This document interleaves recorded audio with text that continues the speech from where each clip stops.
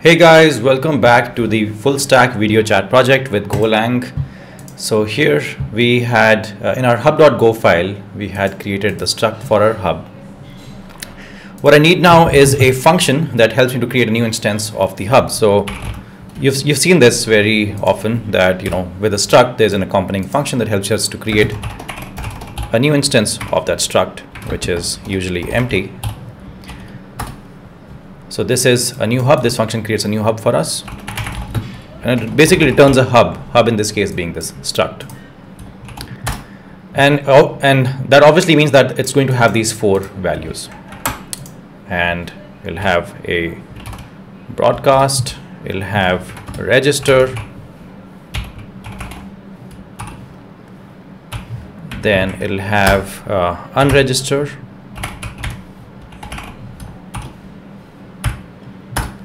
and by now we know that people who are logging in the sense opening up their browser to this connection to this application basically are going to be called clients.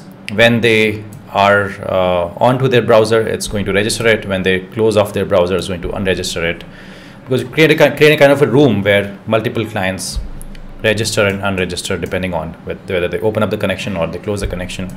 And this is why when somebody writes a message, it's a broadcast, because it goes to everybody. So for broadcast, it's going to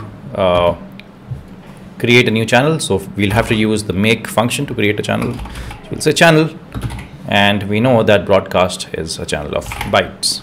Just copying and pasting from here actually. For register, we'll have again channel of type client being the struct that we have defined out here already, which has these things, and unregister is client, and then clients have a map of client with boolean. Okay. Now what we'll do is we will create a function called run, and it's going to help us with a couple of situations. So there will be a few cases, and we'll use select case for it. If there's a case for registration,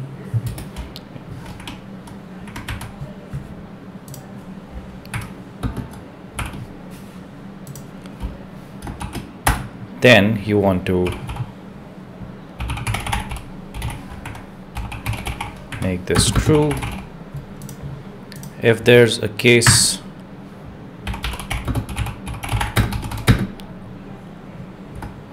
for unregister,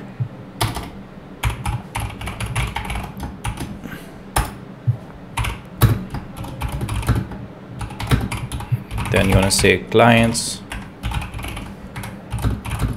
and then delete the clients. So in case of unregistering, you're deleting the client from the list of the clients, otherwise you're adding that client there, and we will close client.send. Okay.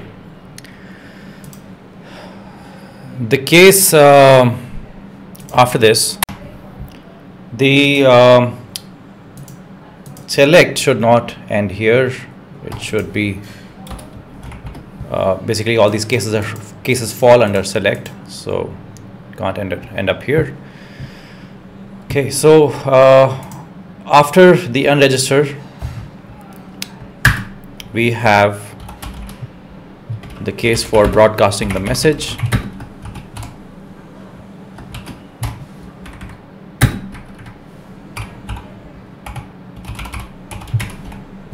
where H you've already understood is the hub, and H already has these things: broadcast, register, unregister. So that's what we are handling. And here for client, we'll range over all of our clients because we want to send the broadcast message to all of them. So we'll select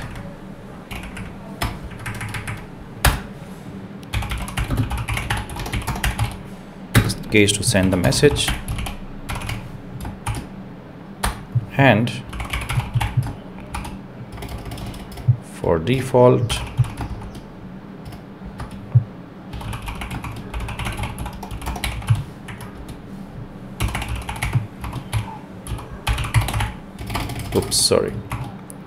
h dot clients comma client. Okay, so now our hub file is complete. Created a hub struct, created a new hub function which helps us to create a new hub, returns a new hub, and a run function takes in the hub and checks for registering, unregistering, and broadcasting. So all of those situations have been handled, and now we can go ahead and start working on the client.go file.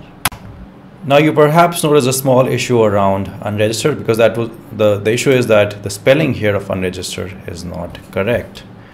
Should have been unregistered. And now all that issue has also gone away. So our file looks perfectly awesome.